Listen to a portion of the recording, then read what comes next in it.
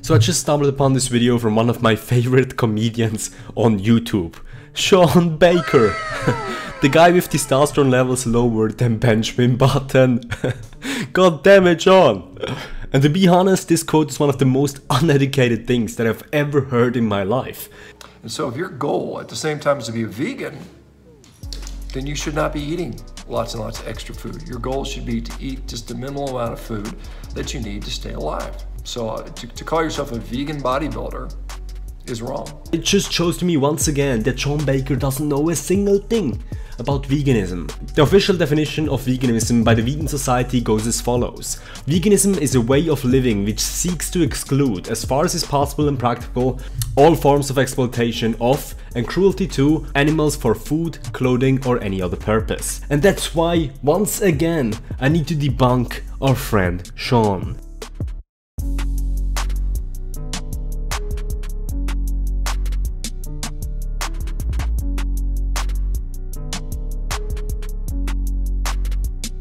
Is it true that to eat crops, insects die? Yes, unfortunately. Does that conclude that you should just live barely on your total daily caloric need and do nothing in excess?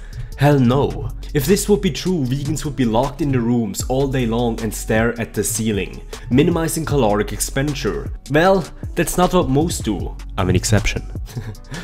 But then again, you could take it to another extremes, because even for you to live in the room, insects need to die during the construction process.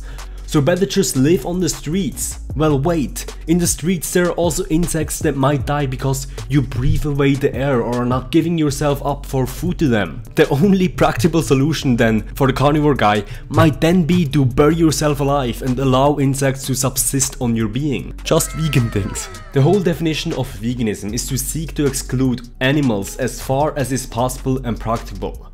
As far as is possible and practicable.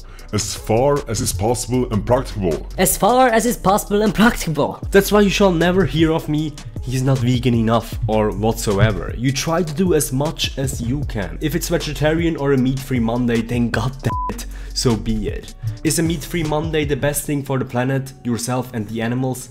No, but it's better than the alternative of eating meat 24/7, 365. Is minimizing the pain of sentient beings one of the main reasons why I went vegan? Yes, but I don't go to those extreme ways where I fast just to spare the lives of a couple of insects. And I honestly know not a single vegan who's doing that. Most vegans that I know are very intelligent, college educated and physically active.